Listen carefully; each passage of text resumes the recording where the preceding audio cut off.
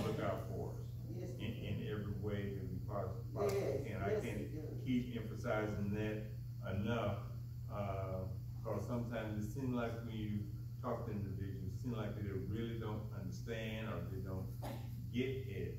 Is that it's not about you, but it's about the Lord and everything. And that if you got that, things will be a whole lot better. And they try to let you know, well, I understand what you're saying, but that ain't what I'm asking. Well, this is what I'm telling you. The answer is that will help you, because this is happening in my life, and the Lord did this. This is happening in my life, and the Lord done this and that. And it's not only with those who don't know us, but sometimes we have to do that with our children, sometimes with our other relatives within our family, and some of our relatives that may be in-laws or outlaws, so they can understand why you're where you are in life. And I am very glad when I can do so, and that the Lord continues to bless me. And call my selfishness is another very prayer in James 4:3. Ye ask and receive not, because ye ask amiss, that ye may consume it upon your lust. The sad part of it is, of it all, is that too many prayers are marked by selfishness. Have mercy, Lord. An example was mother and her two sons. This is in Matthew 20:21-22, where she asked the Lord, could her sons have a place beside him, one on the right, one on the left? And the Lord, in essence, saying, do you know what I have to bear to be in the position that I'm in? Are they willing or capable of doing that? Because a lot of times, talk is cheap, but when it's come time to doing it, it's a whole different ball game and everything. So we got to keep on realizing is that what's this is the Lord, and for us to follow in the way He would have us do. Impatient. David said, I waited patiently for the Lord, and He inclined unto me and heard my cry. I know is our concern of life. Too often we are so much in haste that we pray in haste that we pray that we become discouraged when we do not receive an answer to our prayers. So don't get in a hurry.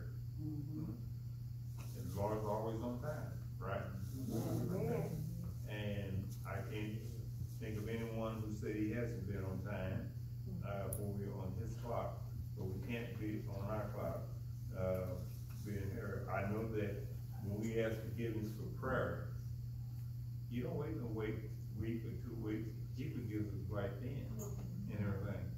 But we may take a while before we can completely let that go. But our goal is to let that go, whatever it may be, and get over it and follow in the way that the Lord would have us to go. But let's remember that we need to follow Him. I know of some goodly women who prayed for over 20 years for the conversion of their husband. The answer was long and waiting, but it came at last. Come on, man. So keep on praying. Come on, man. Unbelief, Mark 11:14. Therefore I say unto you, what things soever ye desire, when ye pray, believe that you receive them, and ye shall have them. Unbelief closes doors. Yes, yes. Come on. Thank y'all very much. Praise the Lord. Amen. Amen. Okay. Shall we stand?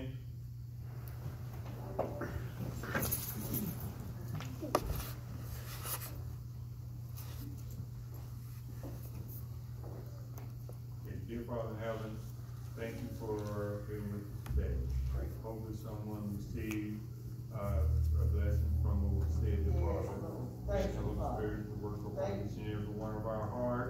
they're far in our minds. We know that you will impress upon us, but help us to be able to listen and to understand that, Father, that we put all our hopes and plans indeed, that everything will work out for the good. Yes. And you will help us. Yes. Be with us this coming week as we go about our daily duties, Father. Watch over us. Be with the ones who are not here, wherever they may be. Watch over them also. And thank you for everything. Bless everyone. Amen. Amen.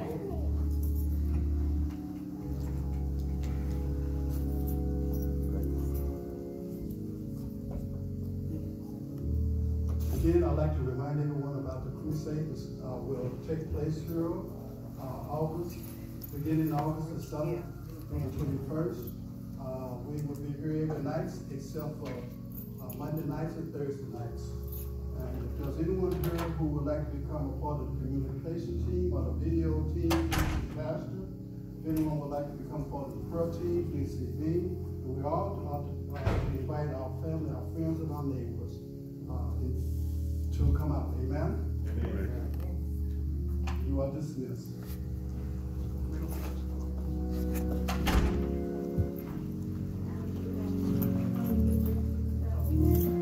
All right now. Next week. Okay. Just work, eat, and sleep. How you doing? Enjoy the rest of the summer. Oh, you too? Y'all gotta get the wrestling too, right? Oh, yeah.